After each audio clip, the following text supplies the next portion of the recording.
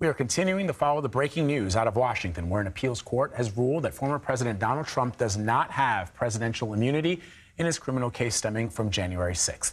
David Becker joins us now. He's a CBS News election law contributor and the founder for the Center for Election Innovation and Research. Jessica Levinson is also joining us for analysis. She's a CBS News legal contributor and a professor at Loyola Law School.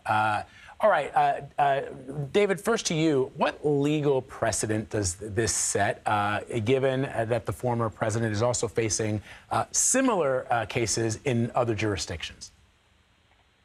Well, technically, it only applies to the D.C. Circuit itself. However, the D.C. Circuit is often thought of as kind of the second highest court in the land, right behind the United States Supreme Court. This is going to carry some weight in other courts, and it's certainly going to carry some weight before the Supreme Court if, as anticipated, Donald Trump asks the court to take this case and review it. They are not obligated to do so. And I actually think this opinion is very, very strong and comprehensive, and I think there is some likelihood that the Supreme Court will just let it stand without hearing.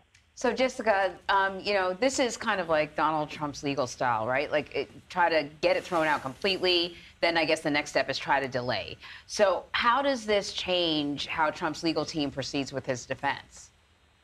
Well, let's be honest, that this is a resounding defeat. This is a per curiam opinion, meaning that these three judges appointed by different presidents with different ideological backgrounds all said with one voice, no, you went way too far in asking for absolute immunity. You asked about precedential value. This now means that we know, this is a matter of first impression because we've never been here before, we know that if you try to indict a president based on criminal actions, that there is not absolute immunity. Now, the question about timing here, there's a question about whether or not Trump will decide to go to the entire D.C. Circuit and say, reconsider this.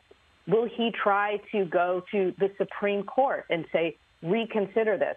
Let's remember, we now have the district court judge and the D.C. Circuit both saying to Trump, absolutely no. Now, as David said, this is a tight opinion, and I think there's a chance that the Supreme Court might just say, you know what, not it. We agree with you. We're not even taking this up, which, as to the question of delay, means this could go to trial in spring, maybe late spring. Now, there could still obviously be delay tactics, but this is a big defeat for Trump, and it means that there's no broad reason based on immunity that this case cannot move forward.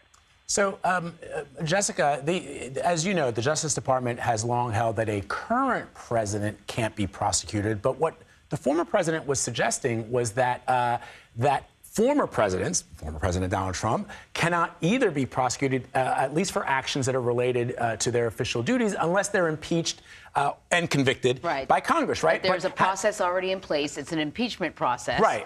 And so that's how you judge. Right. And then his lawyers argue that having been acquitted by the Senate of inciting the January 6th insurrection, Trump said that to try him in federal court would be a double jeopardy violation.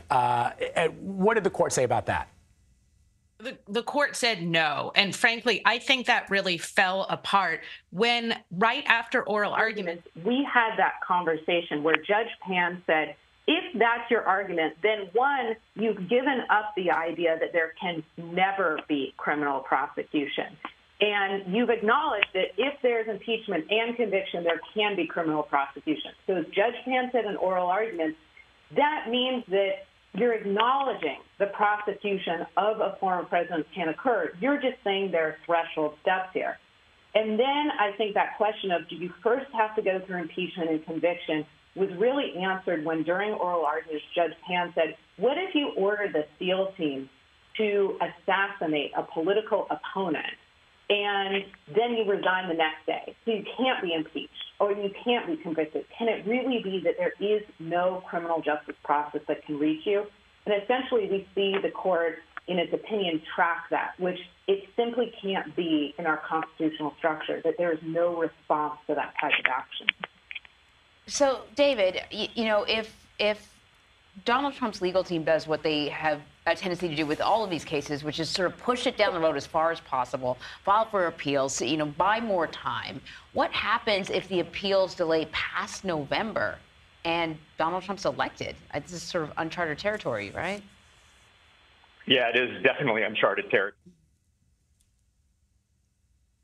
The D.C. Circuit and the Supreme Court are acting very diligently here to try to move this forward, because it's important for the voters of the United States to know information relevant to their choice in November. And the courts recognize this very strongly. Even here in the D.C. Circuit, they put this on a very short timeline, about a week, for Donald Trump's lawyers to either petition to the Supreme Court to take the case or petition to have the D.C. Circuit, the entire D.C. Circuit, hear the case. But if that occurs, it's very possible the Supreme Court could still act quickly. They acted quickly in the disqualification case that is going to be heard in the Supreme Court later this week, and we'll likely learn the outcome of perhaps by the end of this month. So, given all of that, I think it's still very likely, as Jessica notes, that that we're going to be moving towards a spring or perhaps early summer trial here.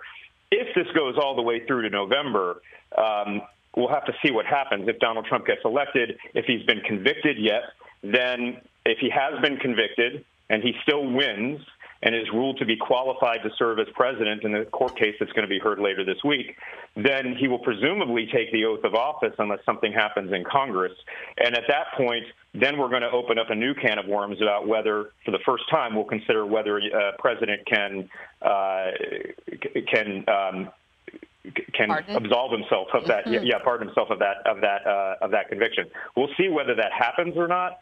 I think there's still so many steps along the way. I think it's very likely this ruling, which is very strong, is going to be upheld and probably not heard by the Supreme Court. And this case will go to trial well in advance of the November election. All right. Jessica, David, thank you so much.